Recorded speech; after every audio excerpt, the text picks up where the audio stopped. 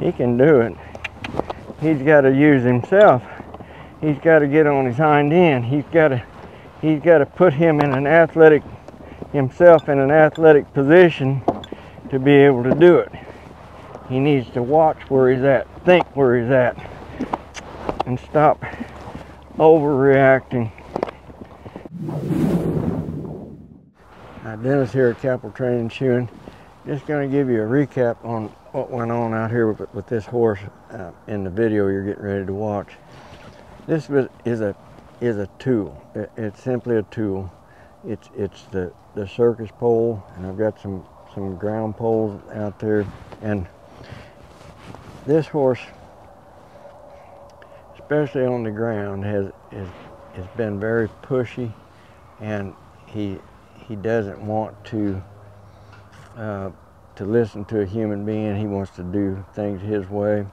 So this is a tool here to help me develop more respect from this horse to me, for one.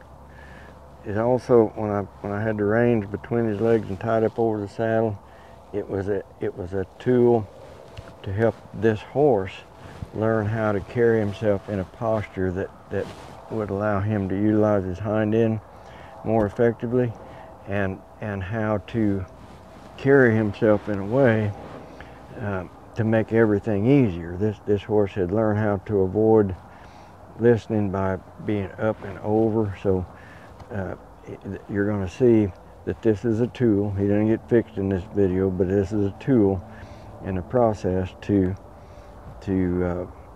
help this horse to be more comfortable as he's being ridden, and also to help him to be more attentive to a rider. So anyway, take it for what it's worth. I think it's a valuable tool. It's one I use a lot, and I see positive results from it every time. Hi, Dennis here at Cappel Training and Shoeing. I'm going to introduce you to this pole here. It's just a piece of pipe, nothing special about it, but it's in the ground as far as it's sticking out of the ground, and it's solid. And I've got it out here in a wide open field. And the reason that I have it out here in this kind of a configuration is because I want a horse to think they can leave whenever there's no boundaries holding them. I want that horse to find out that listening and getting soft is the right answer. Bracing and going away is the wrong answer. This particular horse, I've got bridled up in such a way as that if he raises his nose up, the bridle reins are gonna stop him. And the reason that I'm doing that, this is an older horse that had learned how to avoid the rider in high-level jumping competition by sticking the nose up, hauling the back, and he found out, I have found my escape route. This horse started going over to the side of the fence and rearing up and just doing anything like that because of that escape route to keep from going back to work. So there's nothing wrong with the horse. He just found an escape route with a rider on his back. So this is a tool. This is not the end-all, fix-all, but it is a tool. It's a tool that I believe works very well. And there's two things that this gentleman right here helping me won't do. One, he'll never pull too hard. The other thing is he never releases too soon. And I can hold this horse here with the help of this instrument right here, where I might not be able to hold him here if I didn't have the help of this instrument. I've got these poles laying out here in no specific distance spacing. I don't want it set up to be a perfect whirl where this horse can just, you know, shut his eyes and take 3 steps and go over the next pole. I want him to watch. I want him to set himself up as he's approaching each pole to be able to go over it without hitting it. I don't care if we're walk, trot, or canter. It doesn't matter to me what gait we're in. He needs to, I mean, they've been jumping him over 6-foot fences. It shouldn't be any effort going 6 inches over these poles out here, but you'll see he's going to trip around out here and act like he don't know how to do it, and feels lost.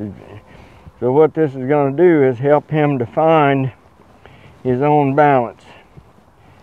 It's going to help him to develop a little more respect for somebody's hands. Now, do I have it on there tightened up to hold him down? No. It's only there if he chooses to go against it. It's only there if he chooses to go against it. So I'm not making this horse do anything. I'm not forcing him to do anything. I'm going to let him do what I want, which is to go around here comfortably, looking where he's going, and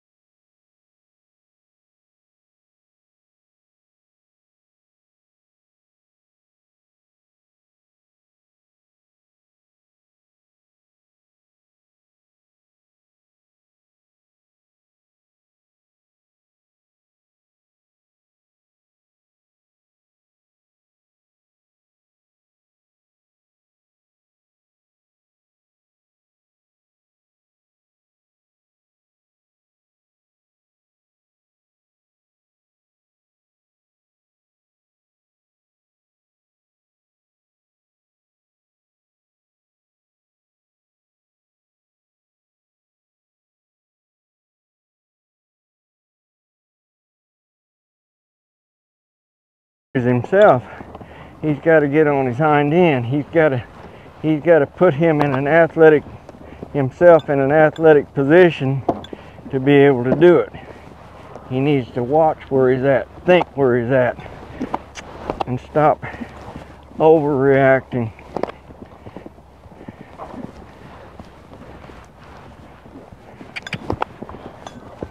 So you can go to the outside there and pulling on that line. He's trying to get on the outside of those poles.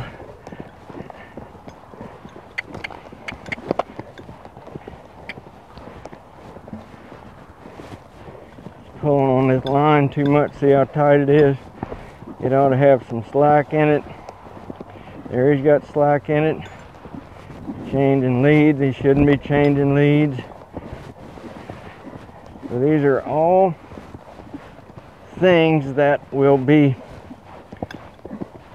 self-correcting here as this horse quits just not thinking and starts listening. See, now here I've asked him to stop, and he just was blowing his way through. Now let him sit there a minute and catch his air, so that when he sees me make a move out here, that he can start thinking about shutting down. He can start thinking about listening. See, if you was trying to ride him around this, you would feel him pulling on your hand. Just stay on the inside of these poles for a minute and see if he can't find his way. You see how much slack is in that line right now? And he's just walking or trotting around there nice and comfortable. I'm going to let him go out, start going across those poles again.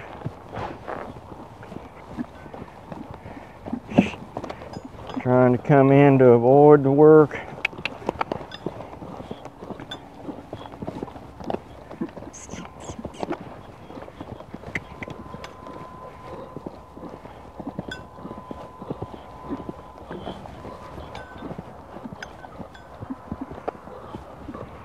Getting stopped again. He's not paying attention to me.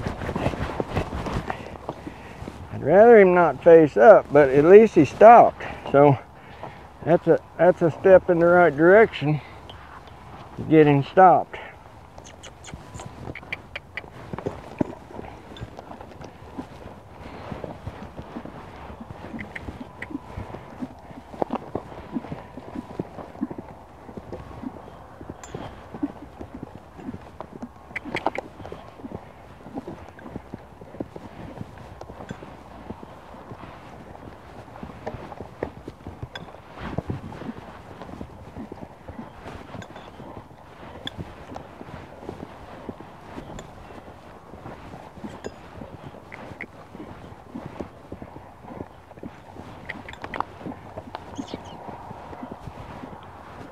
Notice they're slack in those bridle reins, so he's not even feeling the bridle. He stopped there. Thought he was gonna take the stopping bait there at that pole, and he thought about it too. But then he said, "Oh, I got to blunder out here and face up." When I say blunder out there, I mean if he was listening, he'd have stopped right over there and stayed over there. But he was trying to do his own thing, which that's what this horse has learned how to do, is avoid.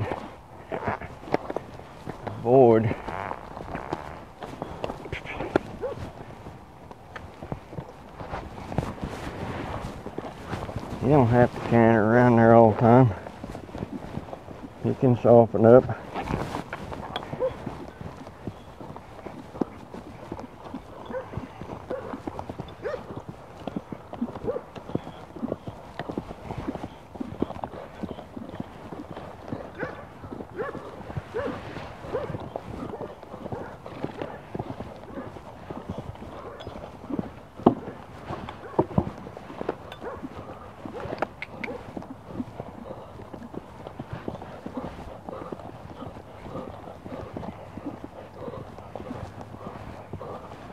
On the wrong lead, so that's going to be more difficult for him than being on the correct lead. Trying to jump too soon times is because he didn't have enough room to gather himself up.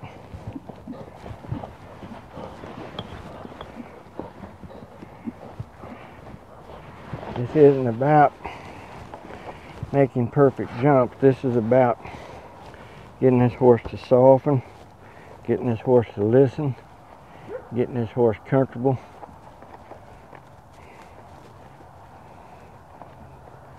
Help him to find a way back.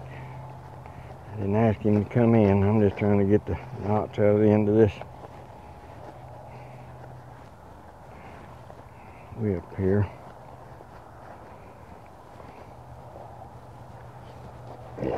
This is not a device of torture. This is simply him take the wrong move and do his own thing there instead of just moving them shoulders over and politely going the direction I want him to go. I'm going to hold him in short here and have him just go around the inside of those poles.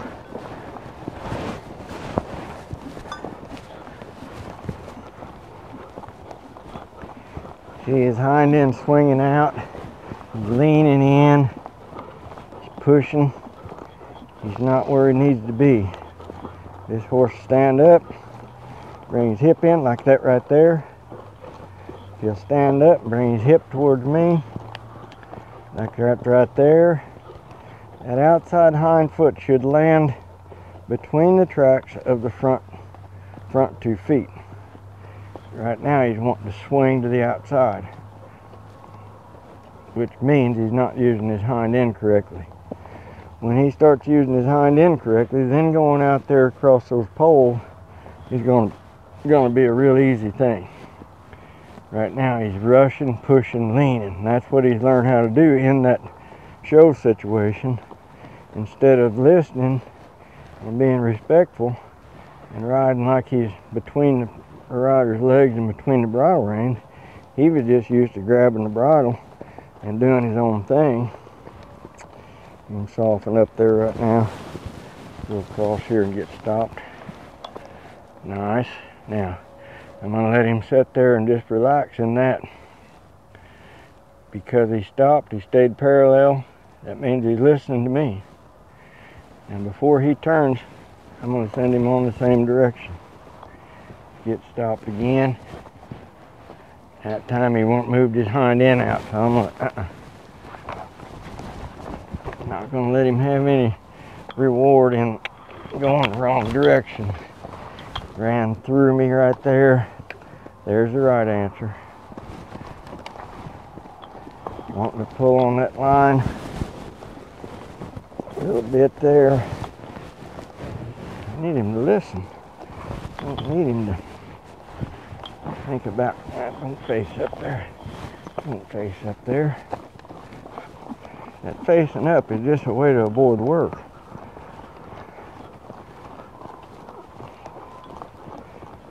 Different if I asked him to face up, but I didn't ask him to face up. He should have stopped. If he was listening to me, he'd have stopped over there.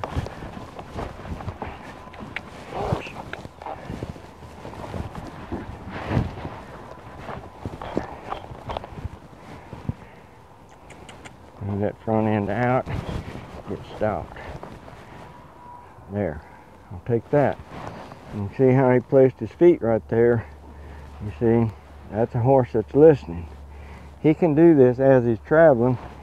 And see, when he moved and I didn't tell him to move, that's avoiding just as blatantly as not moving when I've asked him to move. Even though he's got the opportunity here to sit there and rest, he's just looking for an opportunity to run away. That's all that is. Looking for an opportunity to run away. Well, I'm not going to let him run away. But I will let him stand there and give me a, yes sir, what can I do for you next? You see the difference in expression that he's got right there? His head comes down, now he's getting to rest in that. So this is a process. You don't get them fixed in a time, but this is a way of continually reading the horse, watching what's going on. And this tool here helps me to be able to accomplish what I want, so that this horse can have a good attitude while he's working.